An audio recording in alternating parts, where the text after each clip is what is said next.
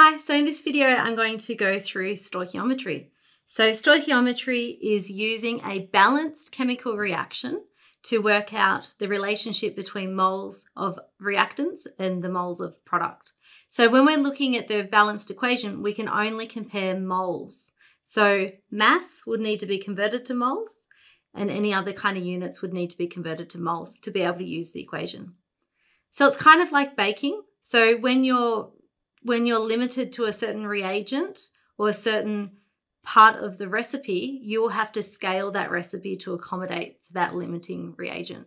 So for example, if you're baking a cake and you need 3 eggs to do the cake and you've only got 2 eggs, you would have to scale back that cake recipe to accommodate for it. So chemical synthesis is the same. And we use stoichiometry to make the recipe balanced and to make the reaction proceed. And we use this stoichiometry in order to work out how much mass we expect to get or how many moles we expect to get. And then we can compare this to the actual values that we obtain and work out percentage yields. So first of all, before we get into percentage yields, let's look at stoichiometry. So this is the reaction I'm going to use. So NH3, HNO3 going to NH4, NO3. So the first thing I need to do is make sure that this is balanced. So I've got 1 nitrogen, 2 nitrogens, I've got 1, 2 on the product side, so that's good. Hydrogens, I've got 3, 4. I've got 4, so that's good. And lastly, oxygens, I've got 3 and I've got 3. So this is a balanced reaction. Now, this reaction is telling me that 1 mole of NH3 and 1 mole of HNO3 produces 1 mole of the product, NH4NO3. That's a 1-to-1-to-1 relationship. If I had only 0.5 moles of this, I would need 0.5 moles of this and I would produce 0.5 moles of this. So the amount in this being 1-to-1-to-1 would be the same from reactants to your products. Now another example we'll have where we have different coefficients. Okay, so this one here, we've got 2 calcium plus O2 gives us 2 CaO. So checking that it's balanced, this one looks balanced, but we've got 2 calciums, 2 calciums, 2 oxygens, and we've got 2 out the front, so we've got 2 oxygens. So it's a balanced reaction. So my ratio is 2-to-1-to-2. So if I, instead of having 2 mole of this, had 1 mole, then how many O2 would I have? So if this is 2, this is half the amount. So if I've got 1, this is going to be 0.5 mole. And this one's the same, it's 2 and 2, so this will be the same there, so it'd be 1 mole. Okay, so a 2-to-1-to-2, I just look at the relationship between them. So if this is, the O2 is half the amount of calcium, I just apply that. So say I'm working with 6 mole of the calcium.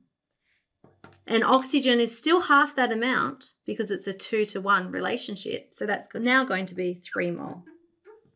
And my product is the same, so it's going to be 6 mole. So that's how we can use the mole and stoichiometry together. Now, let's have a look at an example of how we can do one of these calculations.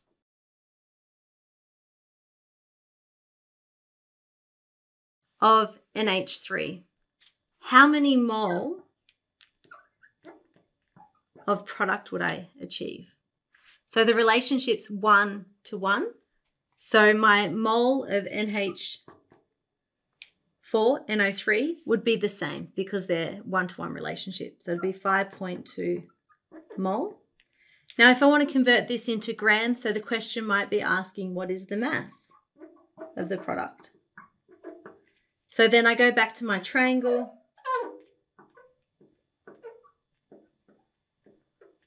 So the number of moles is my mass divided by molecular weight. So to work out the mass, It's the moles times the molecular weight.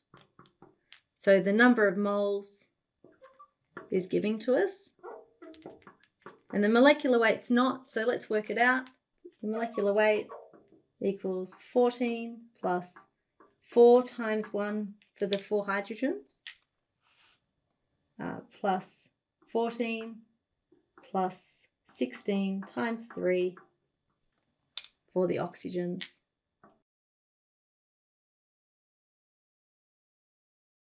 So this one gives us 80 grams per mole for the molecular weight, so it would be 416 grams. Now let's do one more example where we don't have one-to-one-to-one relationships.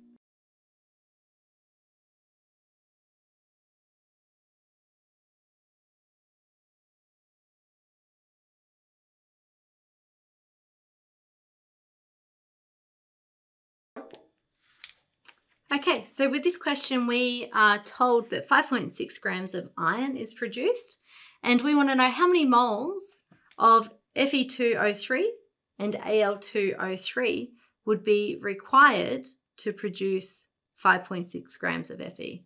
So in order to use the relationship that we have, so the 1 to 2 to 2 to 1, we need to firstly convert this into moles. So 5.6, so remember our triangle. So the number of moles is the mass divided by the molecular weight. So the molecular weight is 55.85 for each Fe.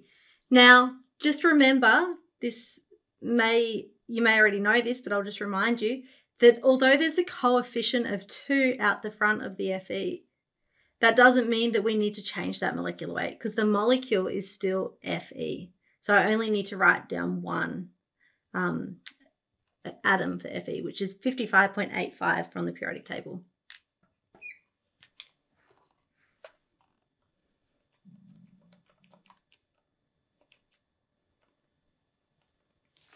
So we got 0.1 mole. Okay, so we've got 0.1 here for our 2. That means we've got 0.1 for our other 2. And looking at that relationship here, so this is twice as many as we have for this one because we've got 2 to 1. So this will be half the amount, 0.05, 0.05. So the answer would be 0.05 mole for each one of that Fe2O3 and Al2O3. So remember, when using this, if we've got a mass, we need to convert it to moles. We can use that relationship. And now I could even say how many grams of Fe2O3 is required to produce this 5.6 grams of product, assuming 100% conversion and no limiting reagents. So that would be just simply putting it back into this triangle. I know my number of moles. I can work out the mass if I can firstly solve for the molecular weight from the periodic table. So thank you for watching this video, and we'll see you next time.